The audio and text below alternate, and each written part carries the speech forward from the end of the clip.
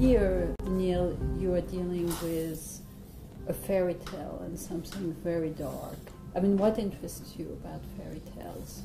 What fascinates me about fairy tales, one, how long they've lasted. They, you know, the stories that don't last don't live. We don't hear them. They're not told and retold. So for Hansel and Gretel, I found it absolutely terrifying.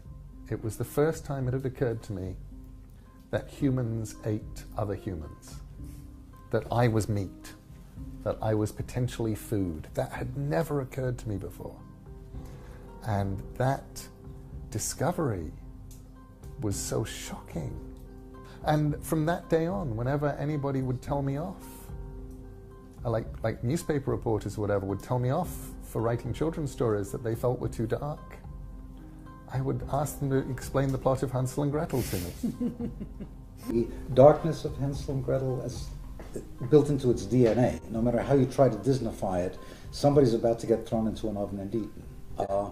And what you discovered was the hunger, the gnawing hunger, and the necessities that creates. But what do you feel about the arguments that children should be protected from dark things? I think if you are protected from dark things, then you have no protection of, knowledge of, or understanding of dark things when they show up.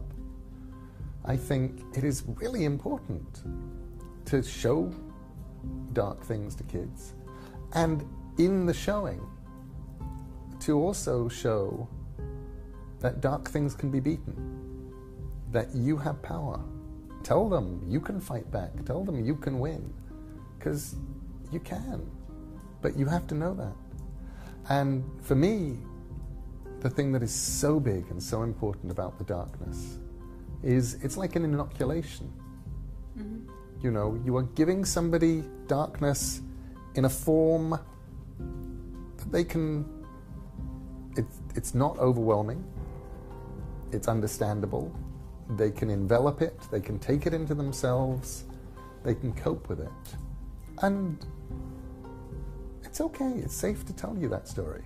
As long as you tell them that you can be smart, and you can be brave, and you can be tricky, and you can be plucky, and you can keep going.